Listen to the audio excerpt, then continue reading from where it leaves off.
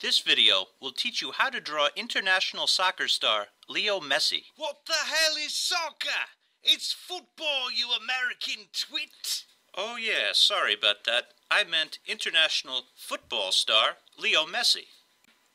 All you have to do is follow my instructions and you'll make a nice crisp drawing. Your drawing will not be messy. But it will be messy. You're not funny. That's a bloody red card. Let's begin. Step 1. We're going to start our drawing with loose shapes that will resemble the body. Your first task is to draw this trapezoid shape. What's a bloody trapezoid? It's that thing you see there. Step 2. Add the rectangular shape on top of the trapezoid shape. If you're a real footballer, draw it with your feet. Seriously? Step 3. Hey, footballers. Did you know if you got rid of the rid in Real Madrid, you get real mad? I don't want you to be mad. Just draw the pentagon shape. That was bloody horrible. Because it will complete the core of Leo Messi, and this will help you with your drawing. This is madness. No, this is Sparta. Or Kazanjinem. Step 4. Let's start building off of Messi's core. Add the trapezoid on the left and the triangle on the right. Step 5. Draw Messi's leg at the edge of the trapezoid. Step 6. Draw in the other leg. But he's wearing a bloody skirt. No, technically he's wearing a trapezoid, but we'll fix that later. Step 7. Draw in the ball and his sneakers. Step 8. Even though he really doesn't need them, draw in Messi's arms and hands. But he still looks like a Mary. Alright, fine. Step 9. Let's do something about his pants. You mean trousers? Sure, fine, whatever you want to call them. Draw in his trousers so he could bend it like Beckham. Step 10. Alter the edges of the shirt. Step 11.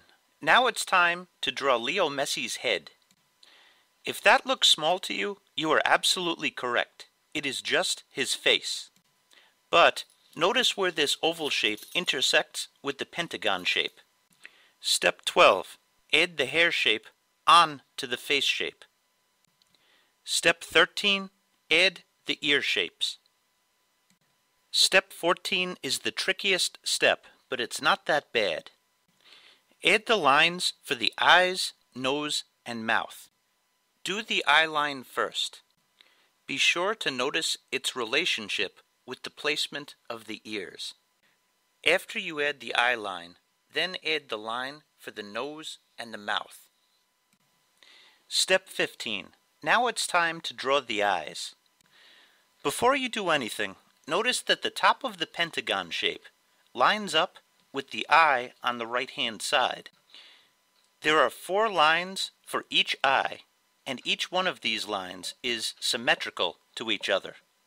Add those lines now. Step 16. Adjust the bottom of the nose shape. I bloody did it. Good, I'm glad I can help. Please hit the thumbs up button so that you can help me. Now I'm going to help you through the shading part, and it's not as tough as you think. The first thing that I will recommend is to watch this part at least 2 or 3 times. I want you to notice the tones, or what is light and what is dark. Notice that the mouth, the eyebrows, and the hair are going to be the darkest part. I'm doing my shading with a method called cross-hatching, which is simply putting line next to line next to line. I supplement this with a blending stump that you'll see in a moment. All this blending stump is condensed paper, and this helps me smudge things. Blending stumps are great for getting neutral tones. After I get the neutral tones, I can either add more shading, which will darken the tone, or use the eraser to create highlights. Be patient when you shade, and always use drawing paper, because printer paper does not have enough tooth, and drawing paper gives you a lot more friction on the surface to work with, which will give you better tones. What the hell is a tooth? Artists call a rough surface tooth. Now let's shade the shirt, and we're going to keep it nice and simple. I apologize that the camera got out of focus. I put it on the wrong setting, so it will clear itself in a moment. But what you're seeing me do is pretty much the same thing that you saw me do with the face. I did some cross-hatching, and I mimicked the lines that you see for the folds of the shirt, and they're very loose, they're very scribbly. And I am extending those lines with the blending stump. I'm using a paintbrush to get the neutral tones, since this is a much bigger area.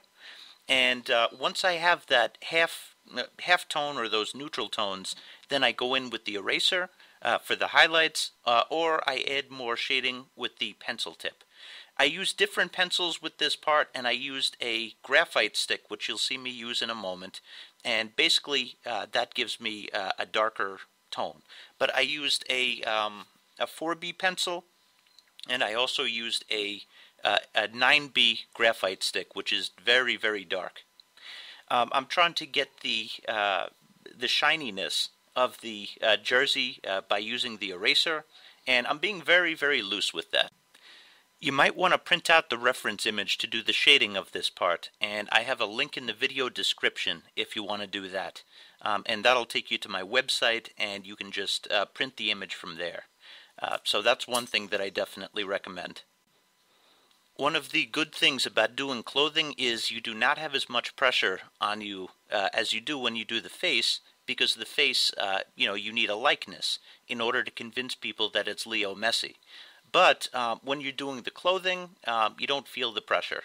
You can use your own free will on where the folds go, and you could use the reference image as a guide. You're seeing me essentially repeat the process again with the pants, and I created the halftone, and then I'm going darker and lighter. And it seems very, very simple, but it takes a lot of practice to perfect this. Just know that you can fix things if you make mistakes. It helps if you use actual drawing paper instead of printer paper, because it has more tooth, like I said before, just keep practicing until you get this. You don't want to leave anything too light. You don't want anything to be too dark. You want it to be balanced. And the final step that you're going to see me do is I'm just putting finishing touches on all around. I'm working on the tones here. And now I have a request. If you think me drawing was smashing, hit the thumbs up button, or perhaps give it a favourite. If me jokes give you shits and giggles, if you could perhaps share it on your Facebook wall.